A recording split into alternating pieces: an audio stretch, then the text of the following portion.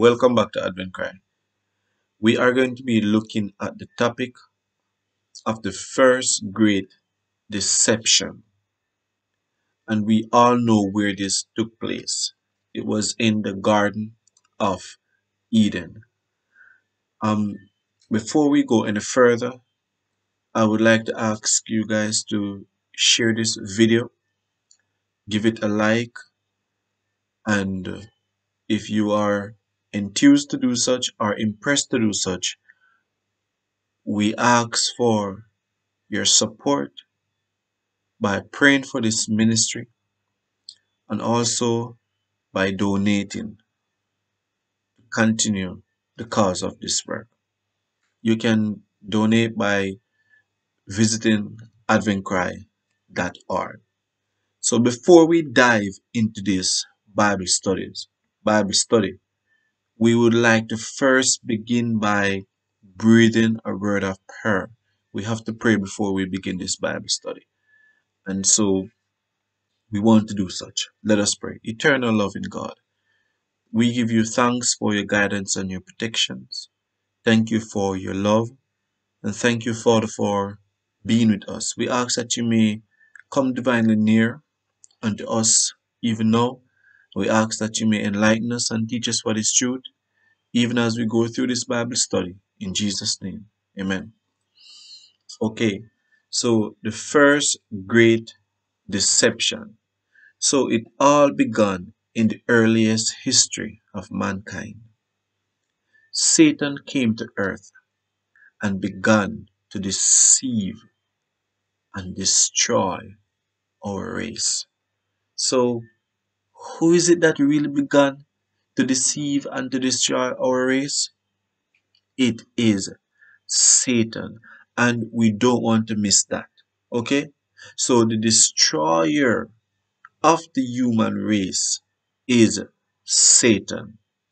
So that needs to be repeated in our minds from this point onward, that Satan is the destroyer of the human race. Now let us continue. But how did he do it? That is the question. How did Satan begin to destroy and deceive the human race? Let us turn our Bibles to 2 Corinthians chapter 11 and verse 3. Okay, so 2 Corinthians chapter 11 and verse 3.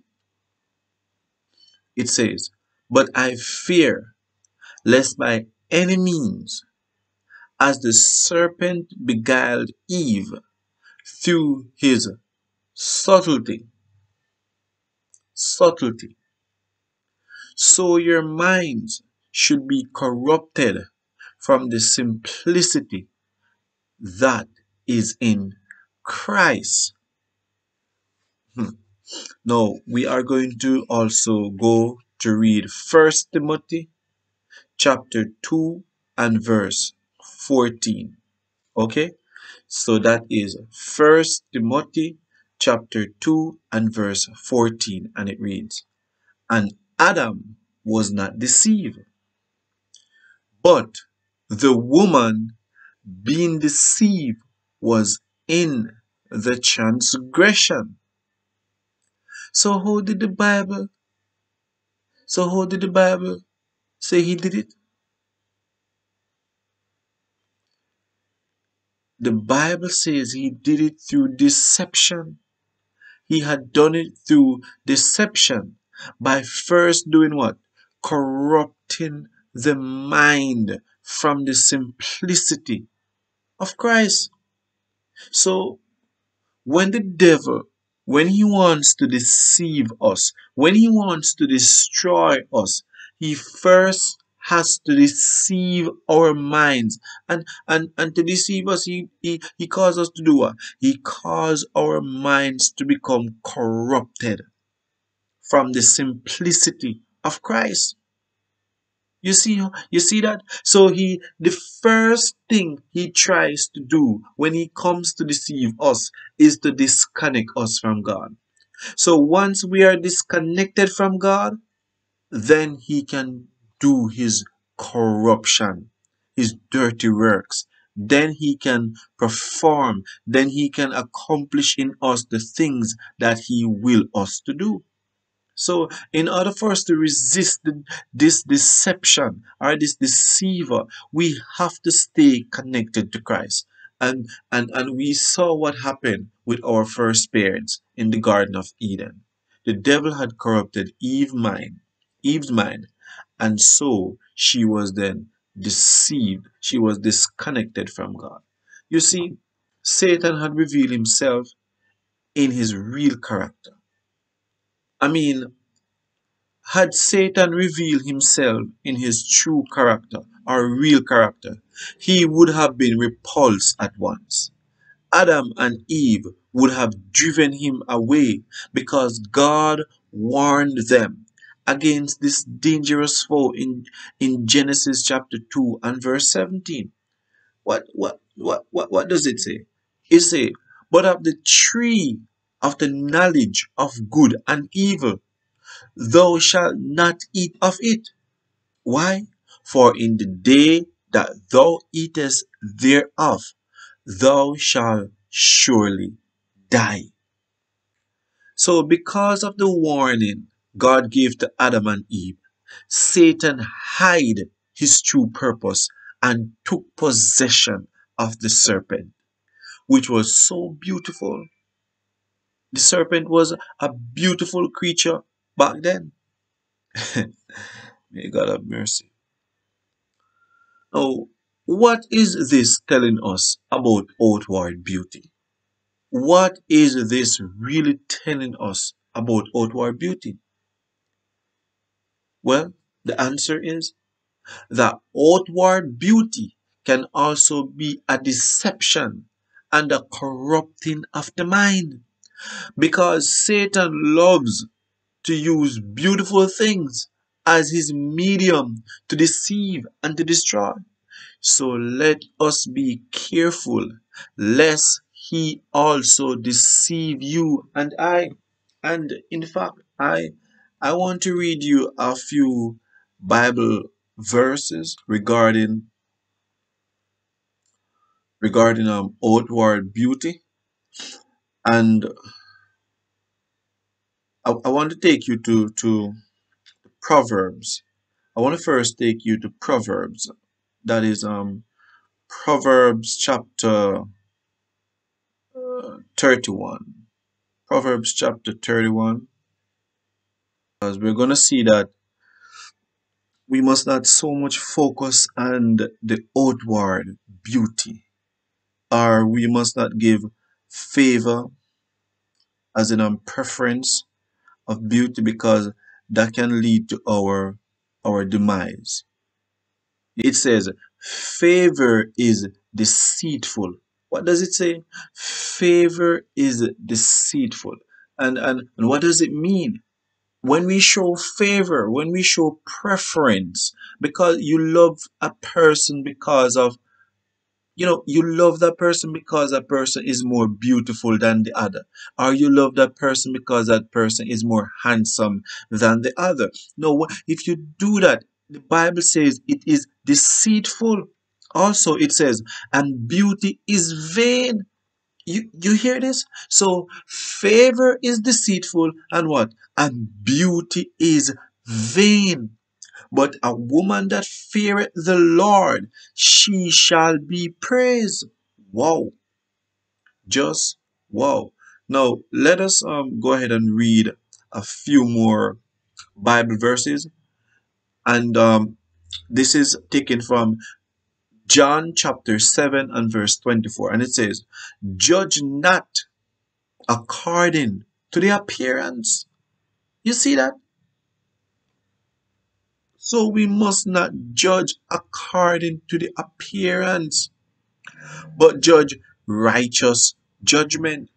Now, Second Corinthians chapter 5 and verse 12 said, for we command not ourselves again unto you, but give you occasion to glory on our behalf, that he may have somewhat to answer them which glory in appearance and not in heart. So hear what it says. we basically saying that we must not glory in appearance, but we must glory in heart. Now, chapter 10 of Second Corinthians and verse 7, it says, do you look on things after the outward appearance? If any man trust to himself that he is Christ, let him of himself think this again. You hear what it says? If we think that we're after Christ and we're judging things or we're looking at the outward beauty, let us rethink this, that as is Christ, even so are we Christ. So we must not do that. And this is one of the reasons deception is filling the world, because we are showing favor and we are judging things after the appearance. The devil sees this, he knows all these things, and he is using them against us. So let us be careful. No, shortly after Satan took possession of the serpent, he began to question Eve. Now, notice how the Bible puts it. Genesis chapter 3 and verse 1. Now the serpent was more subtle than any beast of the field which the Lord God had made. And he said unto the woman, yea, had God said, he shall not eat of every tree of the garden? Now, look at how Eve answered, or look at how Eve had responded to the devil in verse 2 to 3 of Genesis chapter 3. And the woman said unto the serpent, we may eat of the fruit of the trees of the garden, but of the fruit of the tree which is in the midst of the garden, God had said, he shall not eat of it, neither shall he touch it, lest he die. No, this is very important. You hear what it says? Eve should not eat of it. In fact, it says Eve should never had touched it. You see that? So not only to eat, but not even to touch it. Oh my gosh. You know, those are some straight commands that were given to God, that were given not to God, but from God to Adam and Eve. No, notice again how the devil responded. You see, no, you see what happening? You see what happening here? No, notice how he responded. We are now at verse 4 to 5. And the serpent said unto the woman, he shall not surely die. You see that word not there? God said, you shall surely die. And the serpent just added the word not. Surely die. Not alone was added, one single word changed the whole thing. For God doth know that in the day ye eat thereof, then your eyes shall be open, and he shall be as gods, knowing good and evil. Mm-mm. What did the woman do after she spoke with the deceiver? What did she do after she spoke with the deceiver? The Bible says in Genesis chapter 3 and verse 6, and when the woman saw that the tree was good for food, oh my God, and that it was pleasant to the eyes, and a tree to be desired to make one wise, mm, she took of the fruit thereof and did eat, and gave also unto her husband with her, and he did eat. You see what just happened? Do you see what just happened? Satan told Eve that she would become like God. You see, you know, why is it that, mankind cannot just listen to the simple command of God? Why is it that we want to take advice from someone else when the Most High God has already given us clear and precise instruction? Now, let me continue. No, so Satan told Eve that she would become like God, making her believe that she would live forever and possessing greater wisdom. But God said, The day, listen to what God says, because God says the words that goes from my mouth, they shall not return unto me void. They shall go forth and they shall accomplish what they must accomplish. But God said, the day you eat of it, you shall surely die. Total opposite of what the devil had told Eve. Hmm?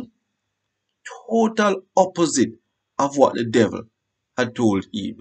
You see, Eve should not, Eve should not have had a conversation with this evil temper. Had she stayed away from the devil, her mind, you see the thing coming back right here? Her mind would not have been corrupted and she would not have been deceived. This is exactly how many of us today are still being overcome. This is exactly so. We doubt and we argue concerning the requirements of God. And instead of obeying the divine command, we accept human theories. This is exactly what is happening today. People are accepting human voice over the thus saith the Lord. What a world are we living in today? People seem to be living a careless life. Eh? So we doubt and we argue concerning the requirements of God. And instead of obeying the divine command, we accept human theories, which promise us a greater outcome.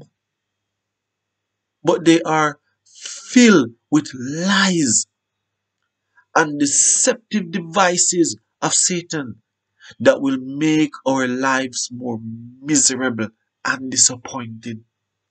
Because eventually, that is what we see happen to Eve. My friend, Eve yielded to the temptation and deception of Satan. And through her influence, Adam was led into sin. Mercy. May God help us. May God help us.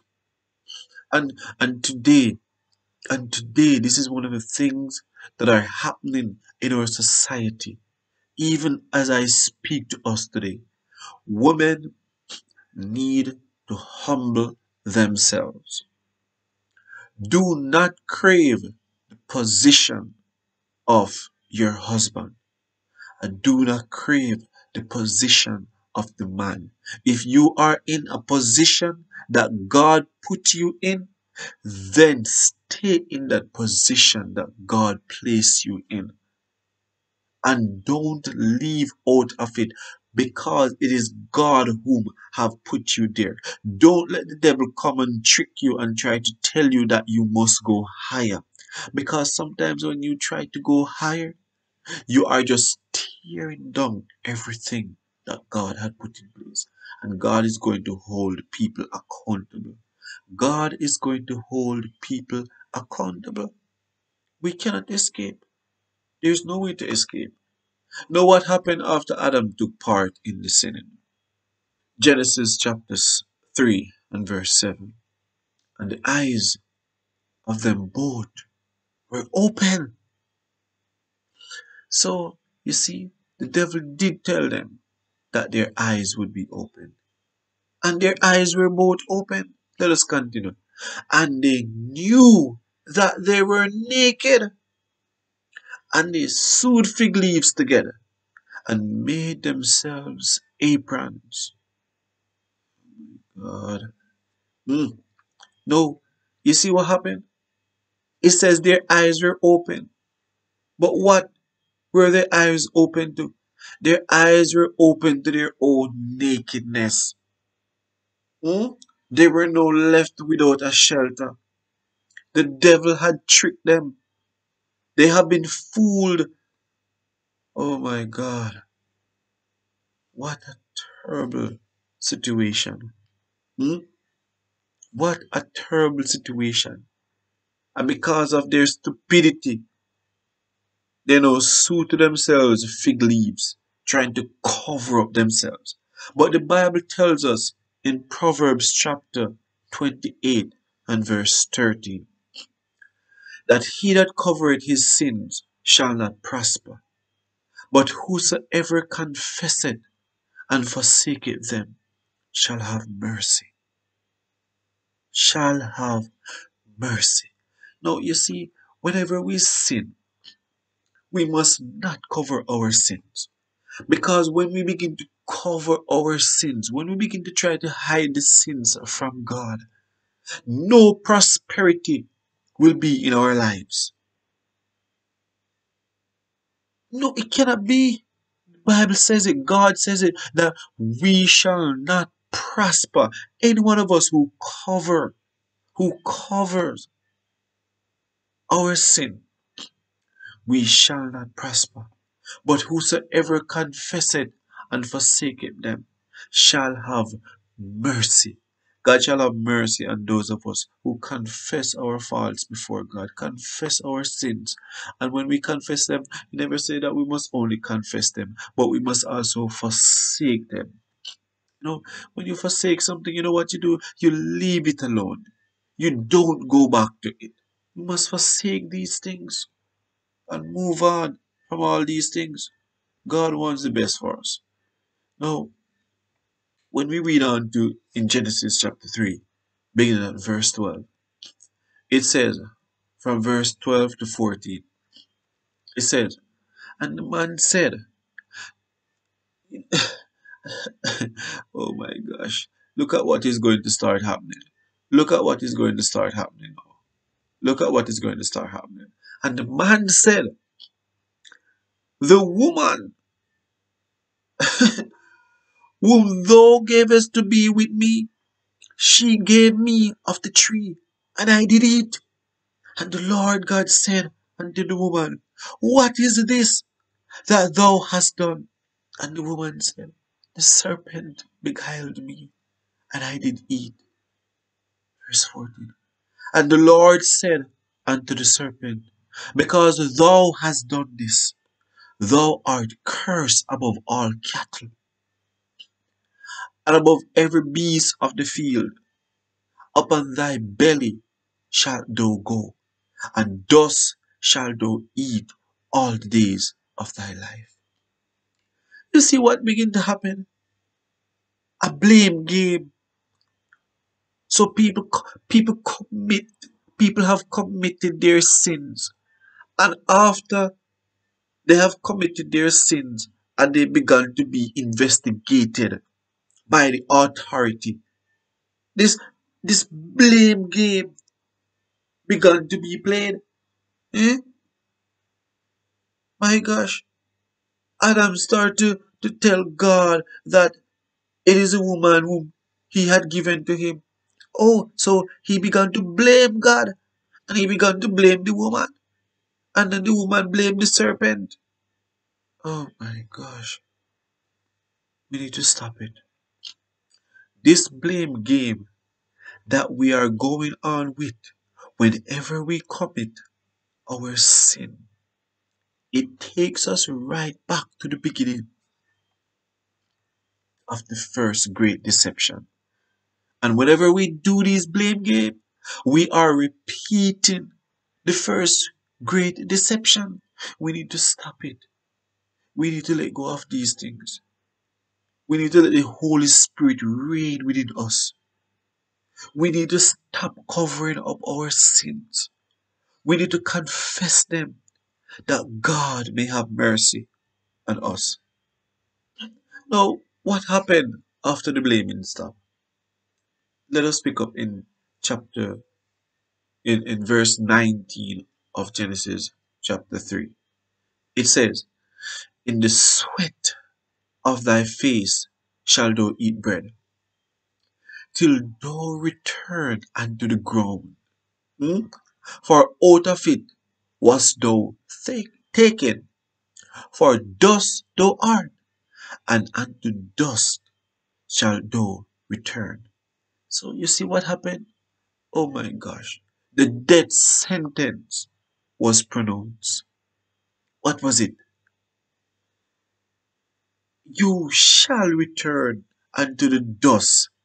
Hmm? So the devil, you see what the devil did? Oh, the devil had tricked the people, telling them that they would not have died.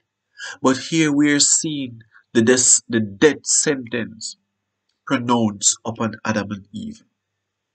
And where are they today? They have died. They have been dead for thousands of years now. For thousands of years now. Which shows God's words to be true and the devil's to be a liar. What more evidence do we want? What more proofs do we want?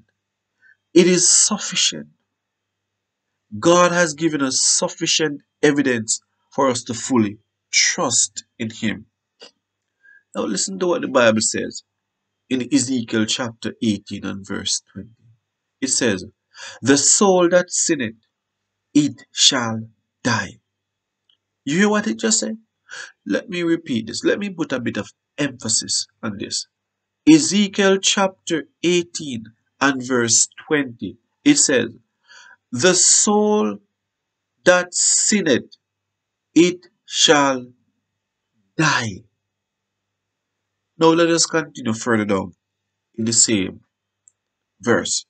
The son shall not bear the iniquity of the father, neither shall the father bear the iniquity of the son. The righteousness of the righteous shall be upon him, and the wickedness of the wicked shall be upon him. You see what's going on here? So, wife, you must not blame your husband. Husband, you must not blame your wife. Children, you must not blame your mother or your father for the sins you have committed. If you are the one who have committed the sin, you shall surely die. You better repent. You better repent before it is eternally too late. Being in sin may be a burden to you. And, you know, just like how, the moment when Adam and Eve had sinned, they should have been blotted from existence immediately. But I'm so happy. Though the great deceiver had deceived our human race and have caused so many death to reign for so many years upon the face of this earth, our Lord and Savior, Jesus Christ, had stepped in.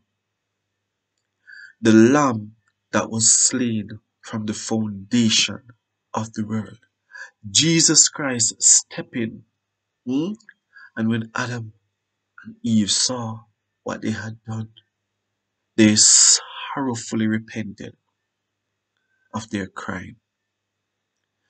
And God wants to do the same thing for you and I today. He wants to do the same thing for you.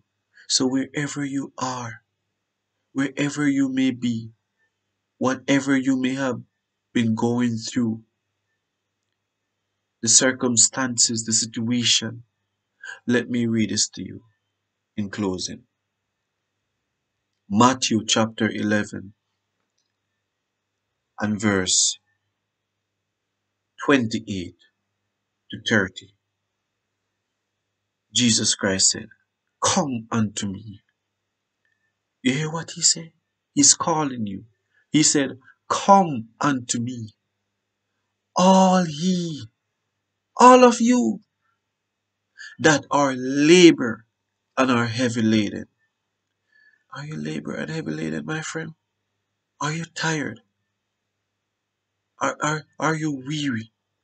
Hmm? And I will give you rest. That's what he says. He is calling you. He is calling us. He wants to give you rest.